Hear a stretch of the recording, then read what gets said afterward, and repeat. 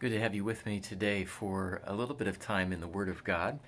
And today I'm sharing with you from the prophet Isaiah. This is chapter 54, verse 10, which reads as follows: "For the mountains may depart and the hills be removed, but my steadfast love shall not depart from you, and my covenant of peace shall not be removed, says the Lord, who has compassion on you."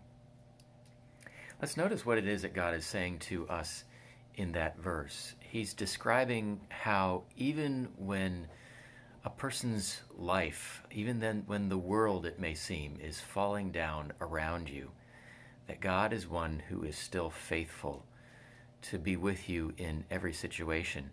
Notice a couple of adjectives and nouns that he makes use of here. One would be steadfast love. Another would be covenant of peace. And he's saying that even when the world doesn't hold together, even then I will be there to hold you together. That idea of steadfast love means it's not a come and go kind of love. It's not a here today, gone tomorrow sort of love, but it's a faithful love, one that continues. We could say the same thing in regard to the peace that is mentioned here, that it's a covenant of peace. When God makes a covenant, it's a solemn promise, one that he will not break, ever. I think these are words that are particularly helpful for us because in our world, and perhaps even in our communities and maybe in our lives, it may seem as though things are falling apart. There is uncertainty, there is fear. And in the midst of all of that, we see that we have a God who is steady as can be, who is faithful, who will not stop loving us, who will keep all of his promises to us. What does that do?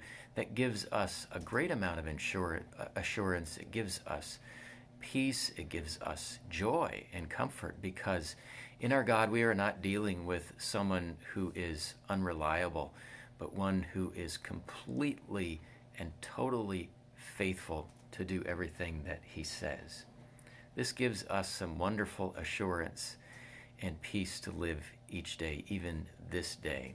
So no matter what may be going on, remember who the Lord is today in the midst of all of it, that he is with you and that he is not discouraged by what is taking place. In fact, he is actually entirely in control.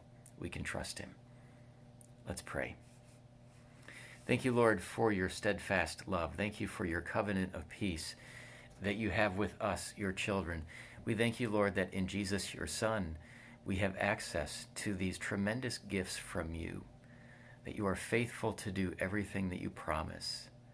And so no matter what may be going on in our lives, Lord, help us to fix our eyes on you and to put our full confidence in you. You are faithful, and we praise and thank you for that. In Jesus' name. Amen. Thanks, everybody. Have a great day.